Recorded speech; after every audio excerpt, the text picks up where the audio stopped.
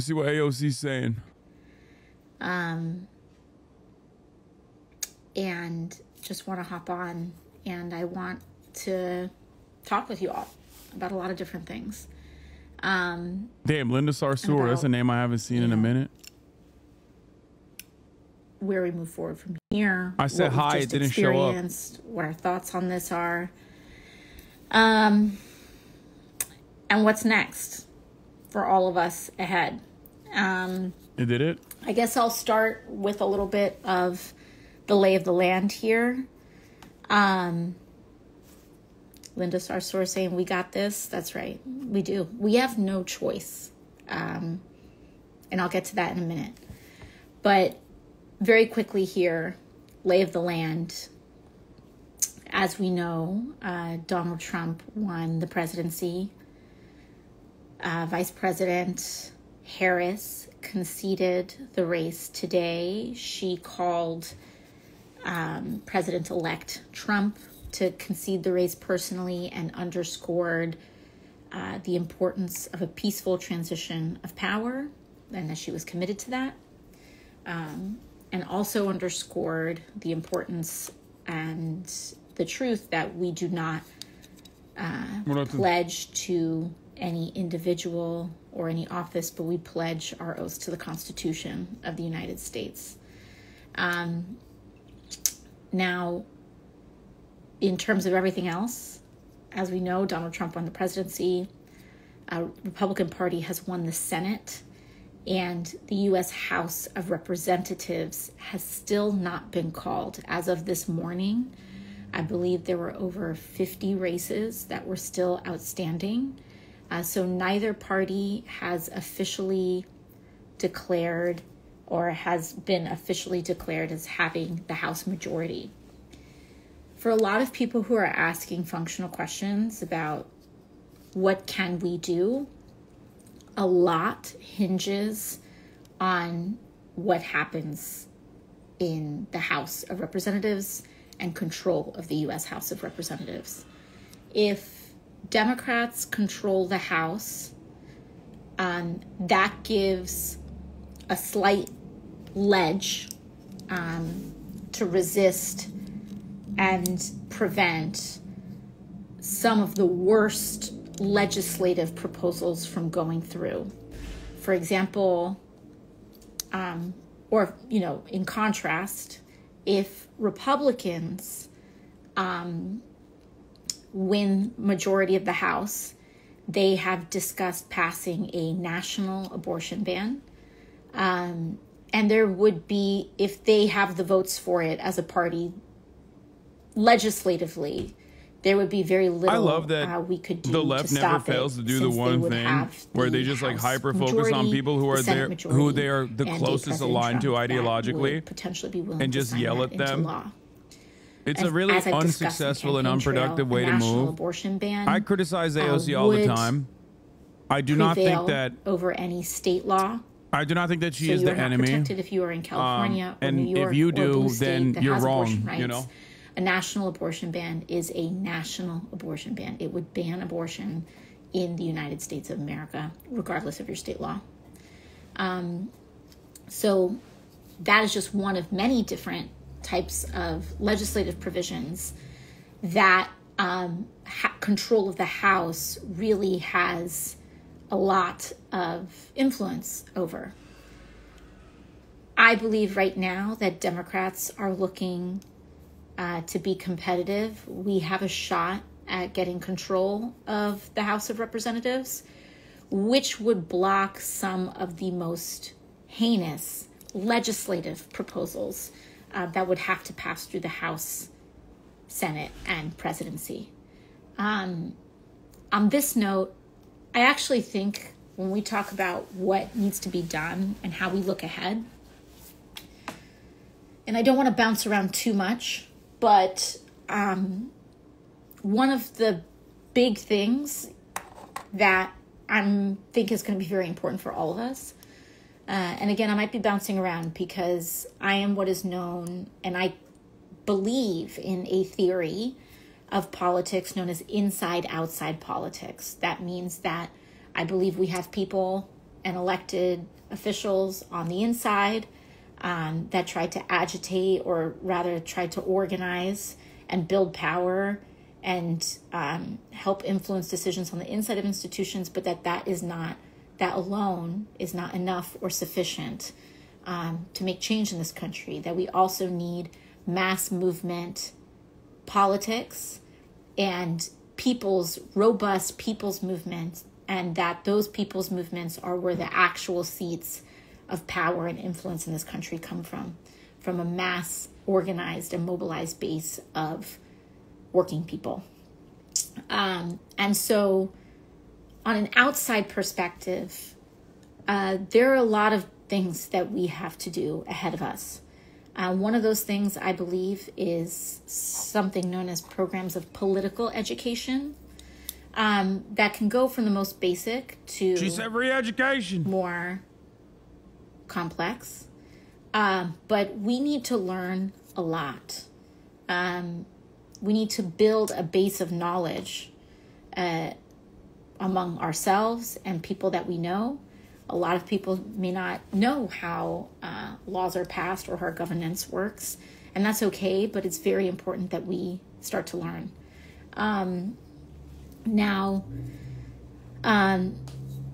Sorry, I'm just keeping up with some of your comments as well. Now, what this means is that I think it's important, and I'm going to just give it to you all very straight. This is going to be a very, very, very, very challenging, difficult time. We can use the next several months to prepare as best as we can. Trump would be inaugurated around January 20th or so. And we can use... She's saying organize the January 6th. ...to prepare as best as we can. Instructions for what is going to be heard. A very challenging and very difficult time for millions of people in this country. A lot of people have asked me that, is Trump actually going to do the things that he said he's going to do?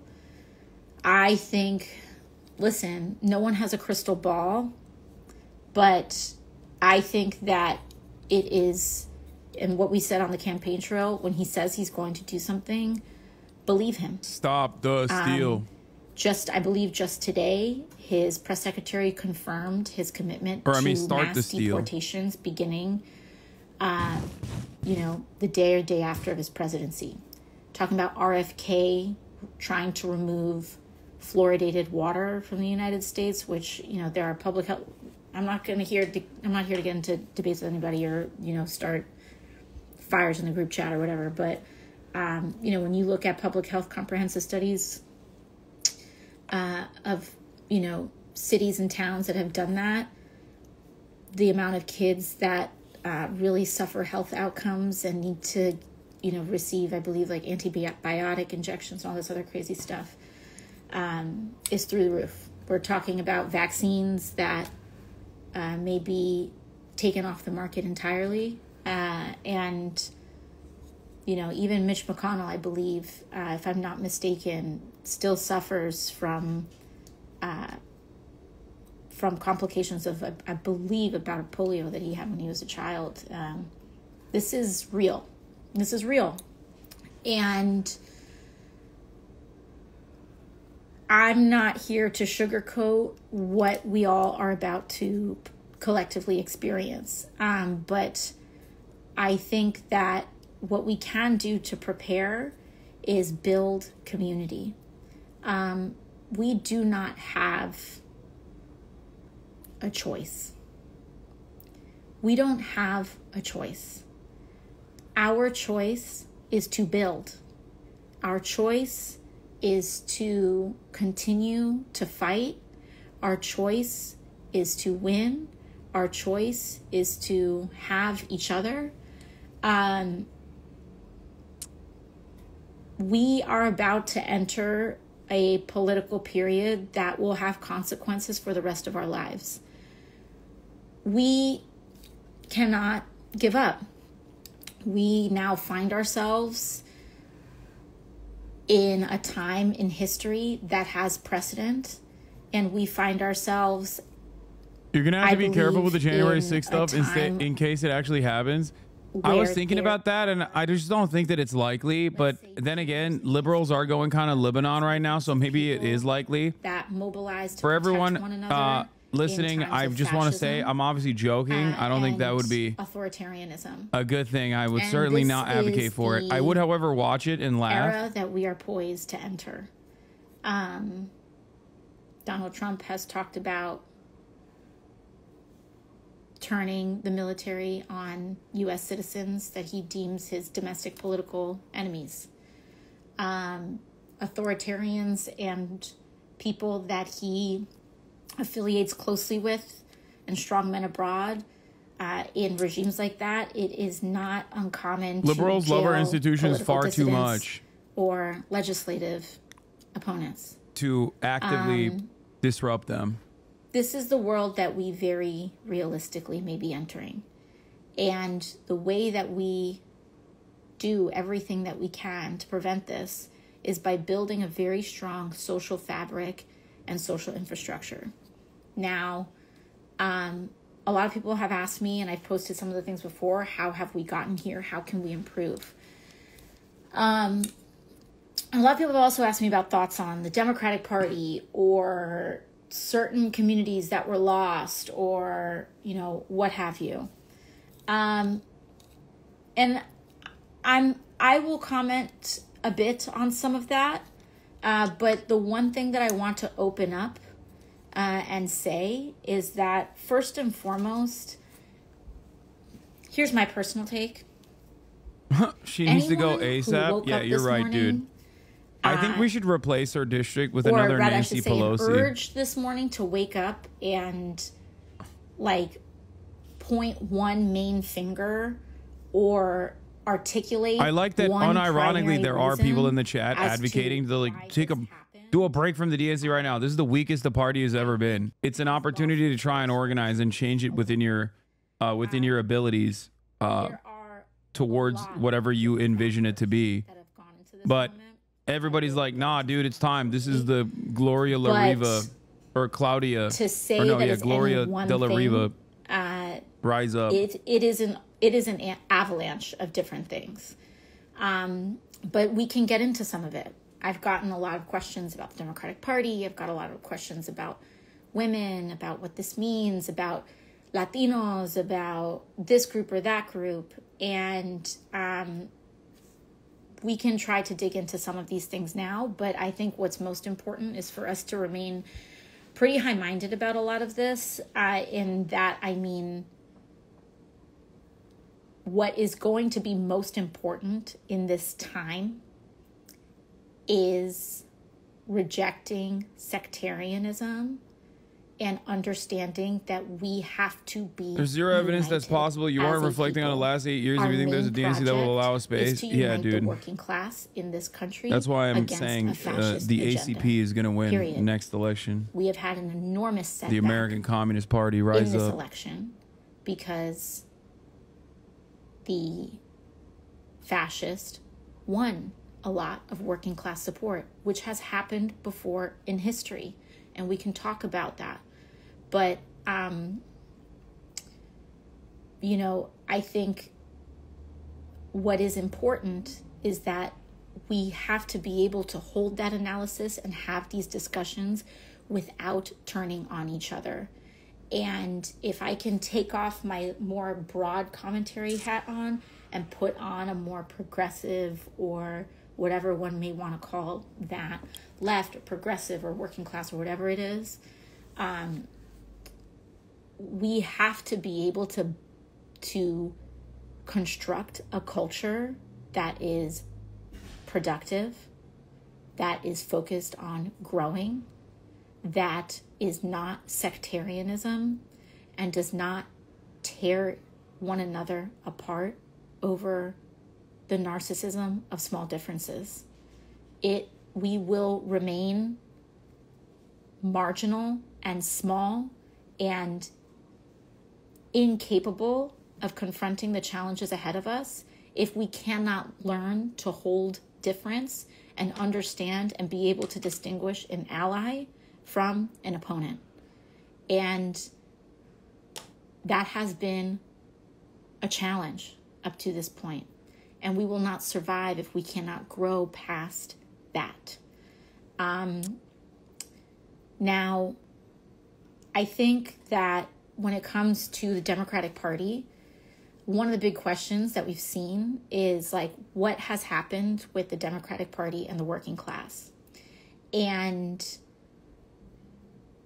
I think that it's, to me, from my vantage point, I think I see a lot of what's happened.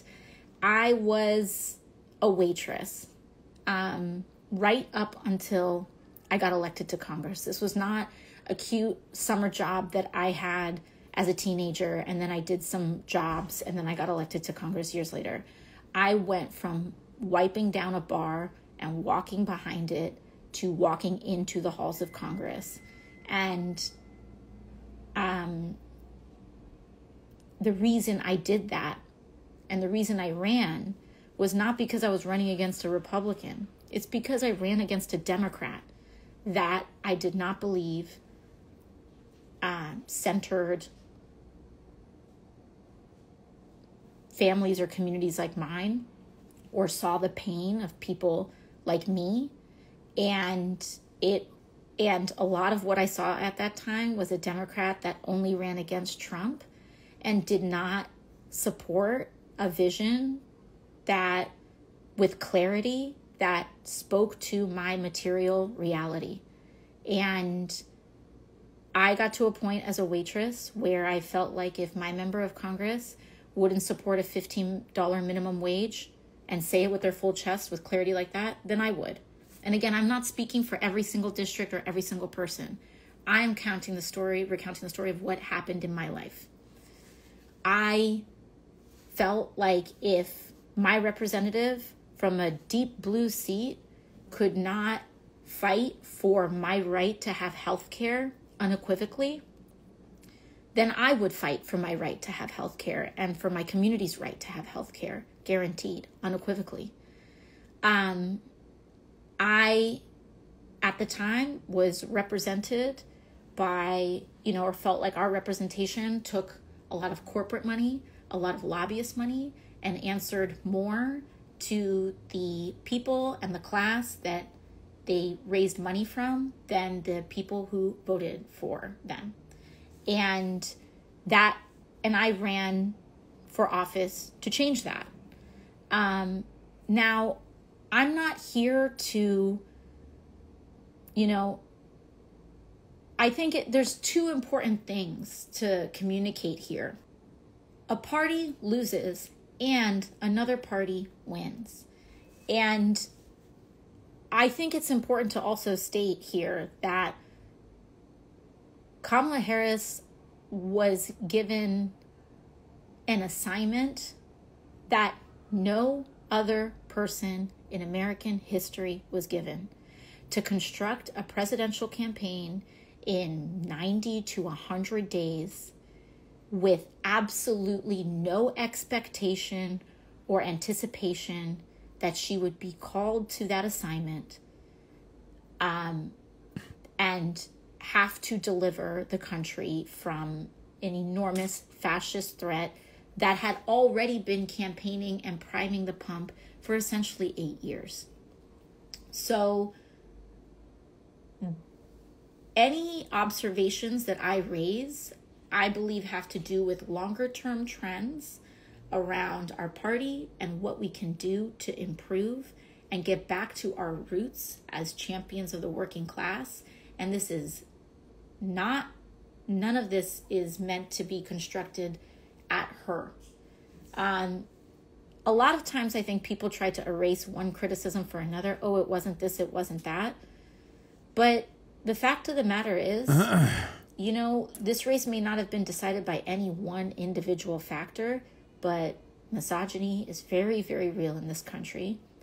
As another widely known woman of color in office, I knew that sexism and racism were real, but it was not until I got subjected to a national stage that I actually was shocked at how bad it is.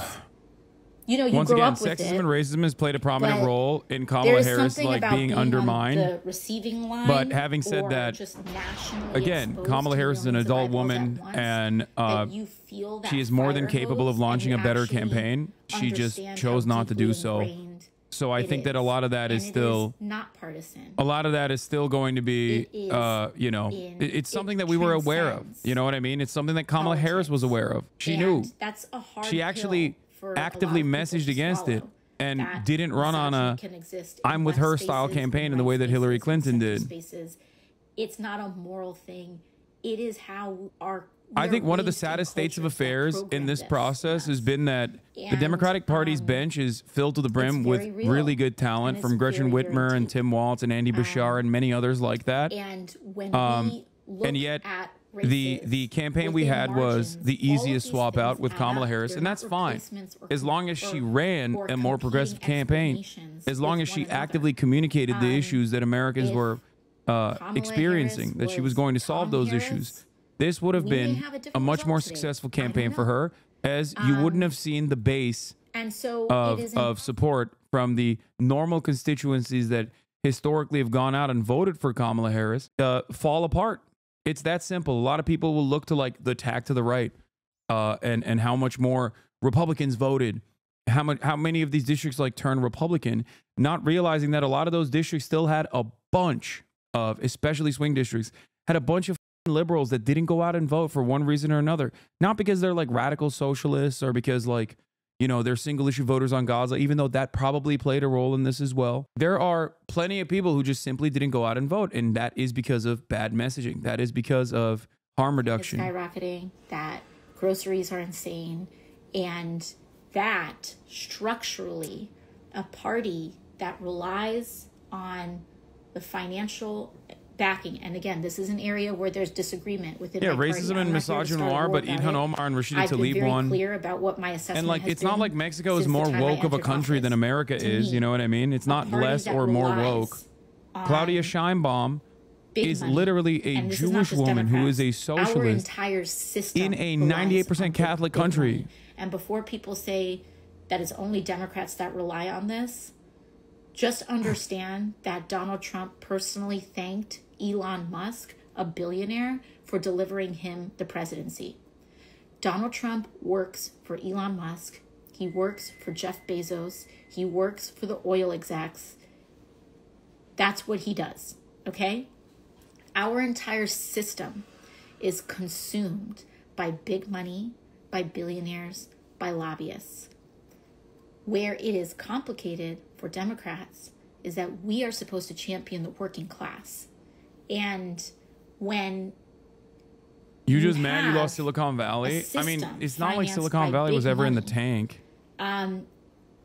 Who exerts a lot of interest to get you to not check the power of concentrated wealth, then you can't deliver on those promises.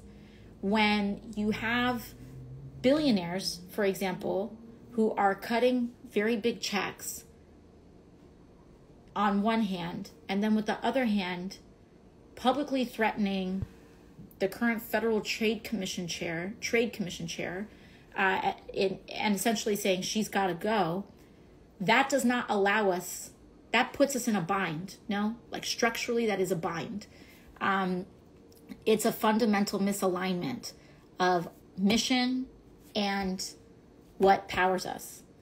And I wish I could say that this is just an easy problem to solve and just don't take it. And I think no more NLRB, but I think no more Lena one Khan. of the reasons that this continues to be an issue is because I think a lot of people, especially in tough seats, look down the barrel of that, and it's you either compromise and get that big money to either stay out of the race or do whatever, or that big money goes to the Republican. I don't know. But at the end of the day, the ultimate problem is our ability to clearly and forthrightly advocate for an agenda that clearly champions the working class. To me, that's things like $15 minimum wage, Medicare for all, or at the very least lowering the age of Medicare until it hits zero. But I mean, whatever those things may be, it also makes it hard. It applies a lot of pressure that I think is restrictive in allowing Democrats with their full chest to actually explain to people who is raising these prices. And so instead of saying things like, by the way, Kroger or, CVS or Rite Aid or ExxonMobil are price gouging you, and these companies, these corporations, or these billionaires are the ones that are screwing you over and jacking up your prices. Yeah, $15 is already low now with the way the inflation works. Power. Instead, we're combating inflation. And this is a passive voice perspective that doesn't help people understand why is this happening and who is it doing it and who is doing it and how do we solve the problem. And that doesn't mean that there aren't things that the party is doing to try to tackle those things. President Biden passed the Inflation Reduction Act. Inflation went down. He also did a lot of things. He named that FTC chair, Lena Khan, that is working on tackling these huge corporate monopolies. He has done these things. But we all need to amplify and publicly educate and talk about why more needs to be done as a chorus. And so that is like, these are some of the structural contradictions, in my view, that make it challenging for us to speak in clear terms. Because when it's actually time to do the policy work, I don't understand why AOC it is a very wide coalition will of Democrats. outflank Bernie on Israel. And they'll say, well, we don't want to say 15. AOC will outflank Bernie on Israel. So you get, right? Which is like objectively a more dangerous position to be in. But then when it comes to domestic criticisms, like even Bernie's just like letting it loose, on the failures of the Democratic Party. And I feel like AOC is not going far enough. He's lying. He's saying the thing clearly, and it then puts you on a back foot because people don't really understand. Democrats lost because they're too tough on the border. Just shut the fuck up and never have an opinion again. You fucking idiot. It's all your fault. Just be normal on immigration. Everybody hates communism and Trotskyism. Just be fucking normal. He's saying it because it's not going to work. He's saying it. And so why does this fucking idiot talk about issues that he does not understand? Just keep complaining about how China has overtaken Australia or something, dumbass. Platform that actually materially and powerfully articulates. Yeah, we should filter that account. Never send me that fucking dipshit that is not tweets in again. A generalized way of prices are going to go down or inflation is going to be tackled, but moreover, we will raise the minimum wage. And I'm not. And again, Vice President Harris did that. She did that, and she ran a campaign and she was tasked with an assignment that was nearly impossible. And she made it possible. This race was so close. Many people also raising, and I think rightfully so, the issue of Gaza. And I think that when we talk about this issue, it's not just, a lot of hay was made about vote margins and all of this. And let's be very clear here. The margin of third-party voters in this election was not the margin of difference between Democratic votes and Republican votes. Now, there's a lot of data to dig into there and all of that stuff.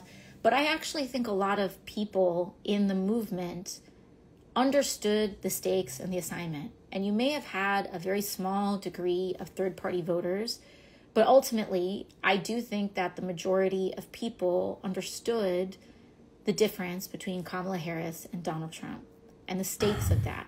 And it may not have felt good, and people may not have enjoyed it or felt supportive of the platform, but they understood the stakes. And so I don't believe in scapegoating this. However, I also think it is important to note that the landscape of Gaza and the horrors of what was happening made organizing very difficult, needless to say. I think that for some of the most prolific organizers in this country are activists and activist communities, and having to contend with what most, I would argue, almost most of a strong activist organizing, mobilizing base, and many who lead that base consider a genocide. Whether that is again, the horrors of everything that's going on.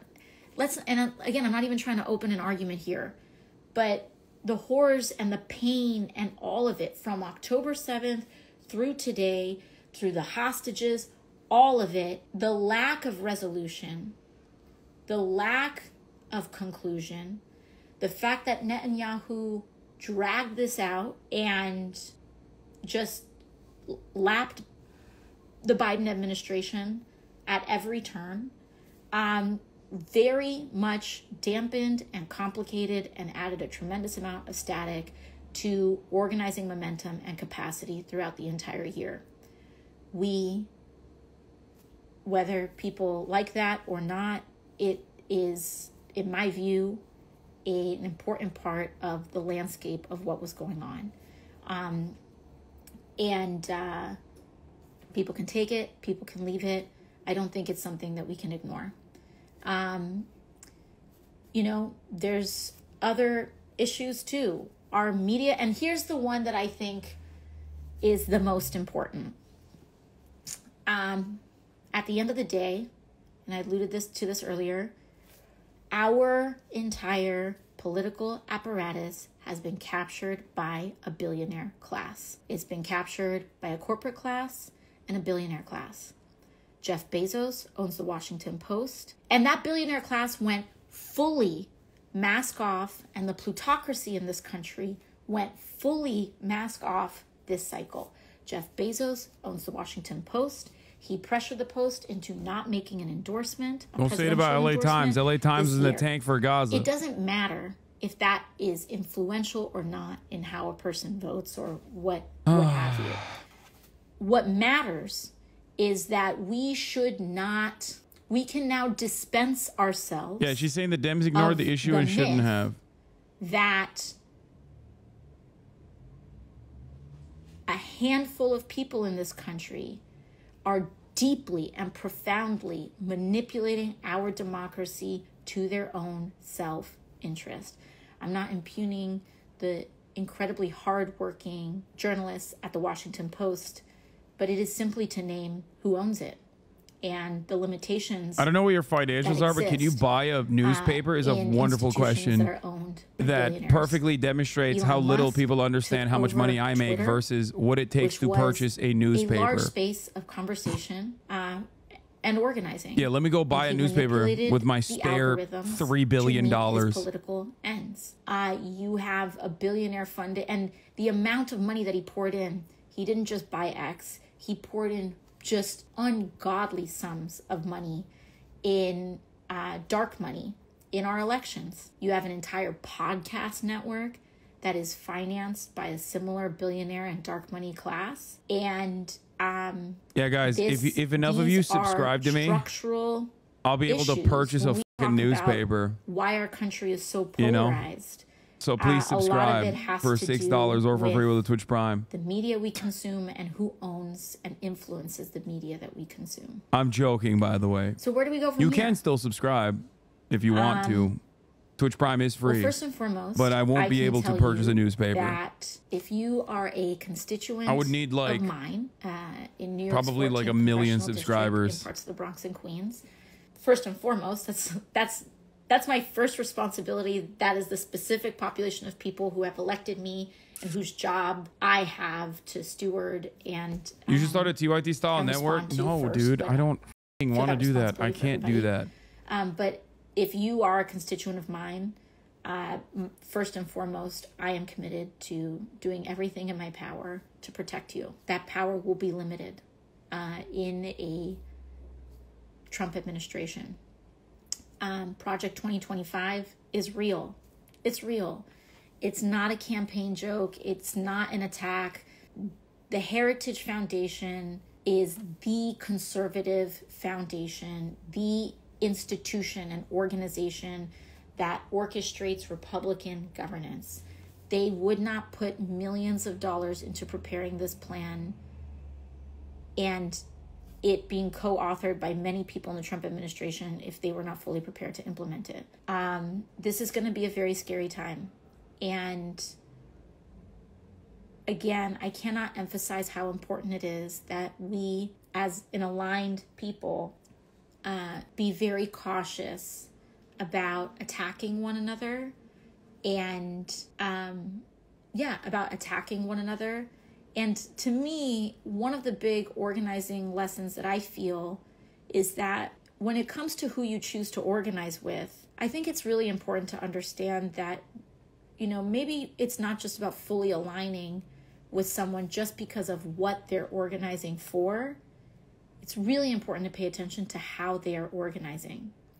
And if someone is using a righteous cause as a cover for cruel methods and dehumanizing others, personally, that is not someone that I trust to organize with, because our job is to grow. And the reason we are in this position is because we do not have a raw majority of people who are ideologically aligned. And in instances where you do not have an outright majority, we must develop coalitions. And the name of the game in coalitions is that we have to be able to align with people that we are not fully in agreement with in the name of a larger cause. That goes for any movement, and it goes for any cause. And do you believe identity politics is over? Brother, really, identity really politics is hot as ever, okay? It's just white identity politics. That kind of cruelty or there's never been a moment where people were like, man, I really love identity politics. Like, no one ever did that. And that was just like a thing that the Democratic Party presented as a false reality. That these folks, and they dropped it with Joseph Robinette and Brandon. Powerful people bankrolling disruptors in people's movements. And instead of diminishing what a person is fighting for, I think it's just important that we build together alongside people. Do I believe that leftists have to organize together? Yeah, no shit. That's constantly what I do and constantly what I yell about. In addition to what they're organizing for. I make fun of every aspect of the left, but also in terms of we'll always tell you, like, your enemies are not going to be of the left. There's a couple of different realities for us to contend with at the same time. I do think it's important to recognize that the Black electorate, first of all, Black voters, I believe, remain one of the most prescient voting bloc in the United States, point blank, period. And we see that bear out in our numbers. That being said, very often there's a lot of ink spilled before and after elections about Black men, Latinos, people of color, etc. And we can dig into the fine points of where places eroded support and not. Congratulations, Trump. Make Israel great. That people of color voted for Kamala Harris in majorities. There's always this thing after a cycle, especially if there's any diminishment, to blame communities that overwhelmingly and majority vote for Democrats when that vote diminishes slightly, instead of us like really taking a look at what is happening with a, for example, white electorate that only votes 17% for the Democrat. And it's really interesting to me because when it's time to govern, those communities get so centered and their concerns get so centered. And it's like nothing we do sometimes can win these electorates over. And I'm not here to dismiss it, But we need to really dig into some of those reasons. And we should not use communities that are part of the Democratic coalition as scapegoats for other communities that have not been voting with the Democratic coalition. We need to separate these things.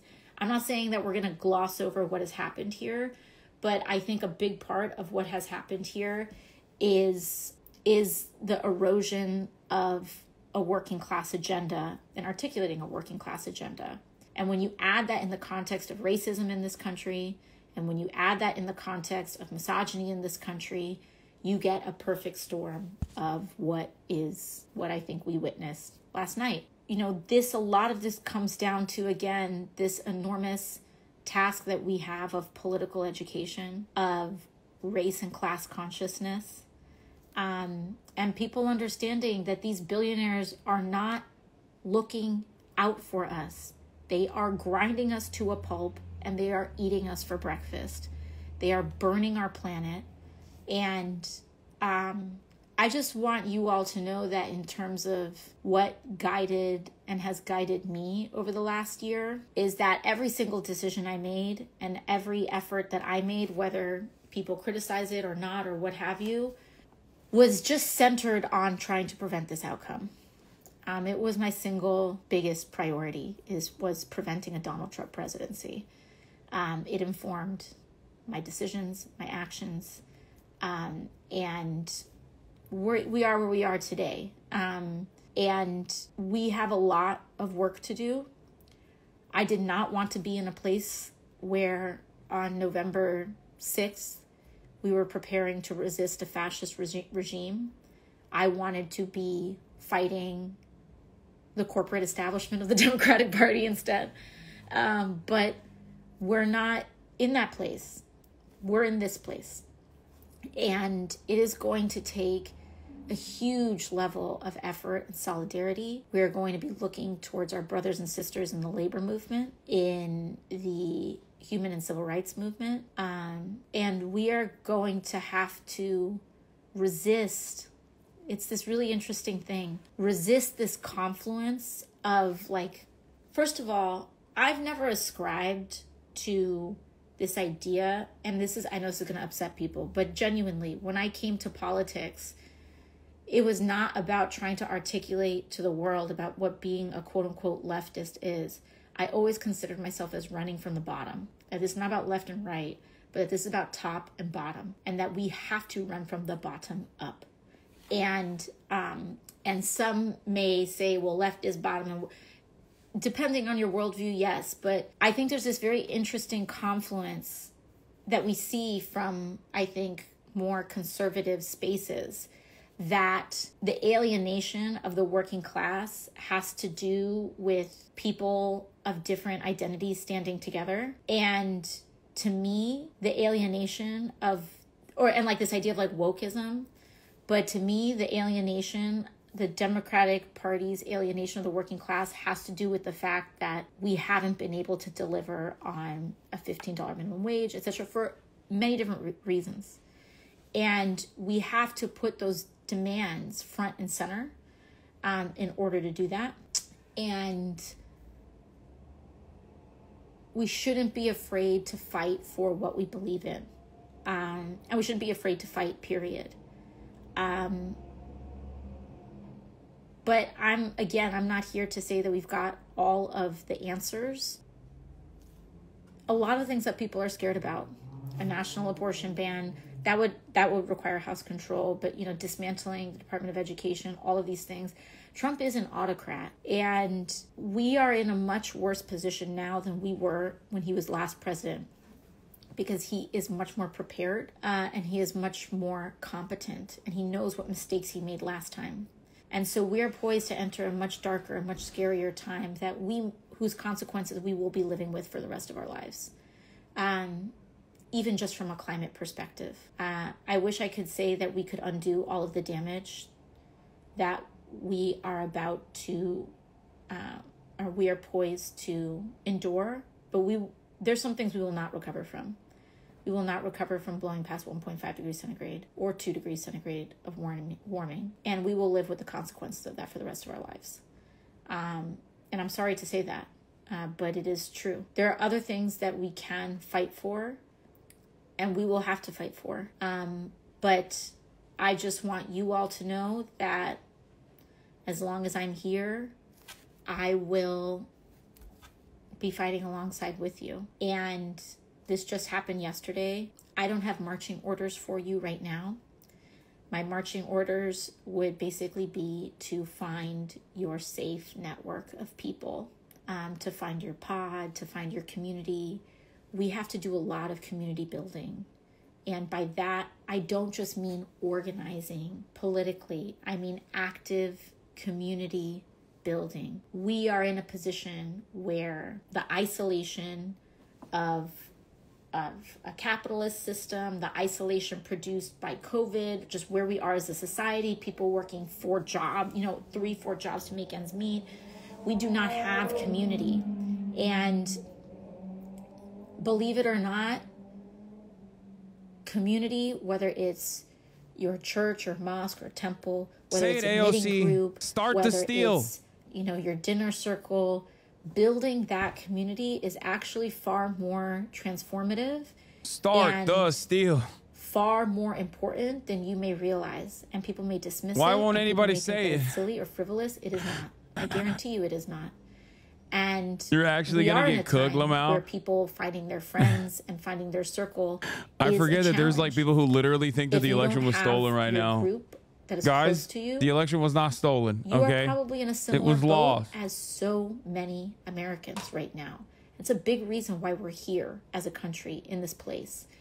And so we can commit ourselves to making the smallest communities as we can around ourselves. Blue MAGA needs to dial it back and recognize that maybe the party that they consider to be infallible and almost godlike, deity-like, that has all the right answers, did not have all the right answers. You think you're cool with or whatever, it's time to get to know that person. And it's time to get to know the people that the 20 million votes being gone, misinformation are real. Sorry, I just want to be educated. Yeah, it's not real. I mean, it is real in the sense that like 20 million less people voted. I guarantee you it's not.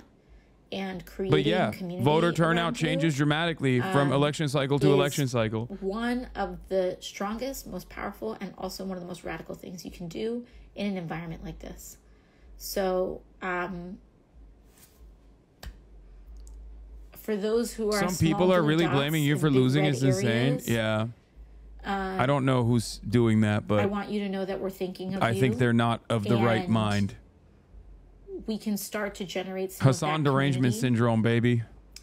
And sometimes that's very even just real. Being in community with or small moments of humanity. I know people say Trump derangement syndrome, but with you are sometimes a very odd little things that can help them change their mind. I think people just care at that point. People just care more about like but we have a long trying to fight their own personal battles ahead of us, and instead of like world changing events. Just want to say I love you all, and this is going to be very hard, and we're going to have to get through it together, but we don't have a choice. We don't have a choice. We have no choice but to live and be in the times that we have been called to live in, and to make it better one day at a time, one choice at a time. Never, ever, ever think that any choice or any act of yours is too small.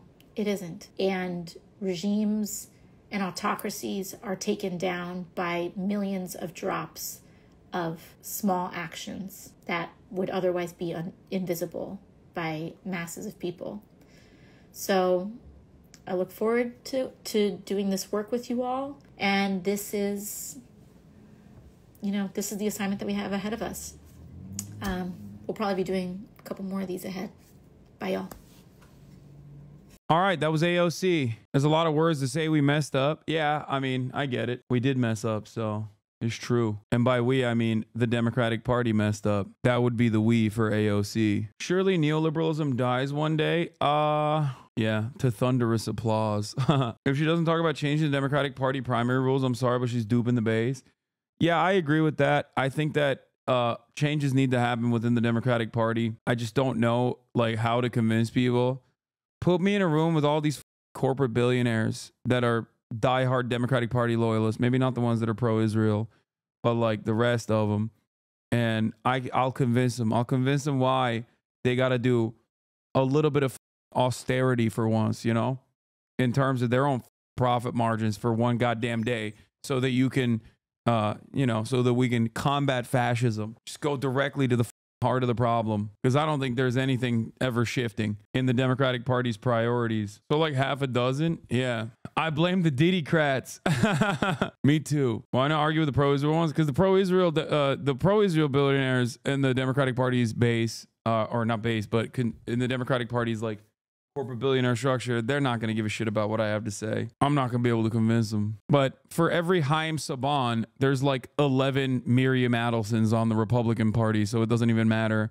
And the Republican Party's base actively is like pushing for Israel to be more violent, more brutal. So that's the other side of the story, you know? This is a really straightforward... It was Joe. Oh, yeah, we already watched this. This is a really straightforward but astute reading. Something I noticed with Democratic partisans and media was that they never, ever talked about Biden's absolutely abysmal numbers. It's not even that they didn't reconcile it. They just closed their eyes and plugged their ears. Instead is not like regular mainstream media reporters, I will say. And I'm not just saying that because he's been on the broadcast multiple times at this point and is a firm HasanAbi friend of the show. You got a nice shout out here. I'm not of the Twitch generation. I probably watch 10 YouTube videos a year, but the only person I know on the left who's prepared to compete with this right-wing dominance on these platforms is Hasan the Hun. Are there others? Taylor says there are others, but they only have tiny audiences, but they have zero funding. The entire right-wing ecosystem is propped up by billionaire donors and right-wing interest groups. There's zero equivalent on the left. I wrote about that here. This is true. That is 100% true.